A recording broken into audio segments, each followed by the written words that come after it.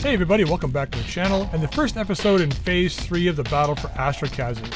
I've decided to start a new playlist for this one, just because it's slightly different than the past two phases of the battle for Astrokaszy. This one's a larger battle against the Free Worlds League. So as you can see from the map here, we're part of Astrokaszy province. Roguetech province was our first enemy.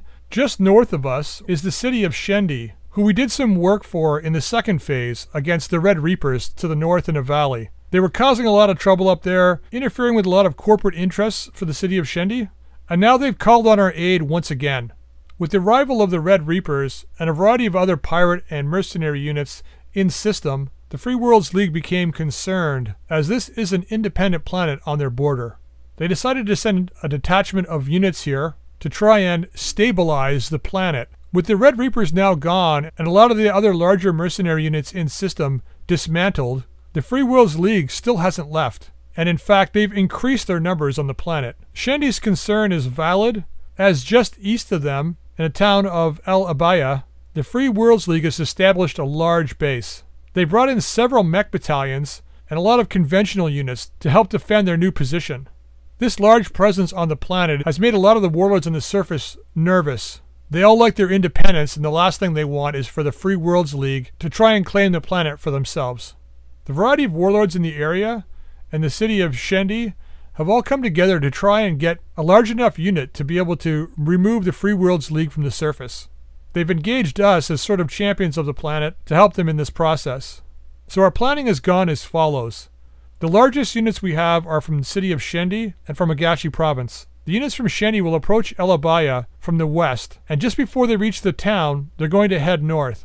The units from Roguetech province will flank along the east, heading north, in an attempt to combine with the forces from Shendi. The goal is to make it look like they're planning on attacking El Abaya from the north. In the south, the Night Gaunts, the Dragon's Rejects, and our other units are approaching El Abaya through dry river valleys. The goal is to get close enough to be able to make a quick strike against the airfield they have set up there, and hopefully force them to retreat off planet.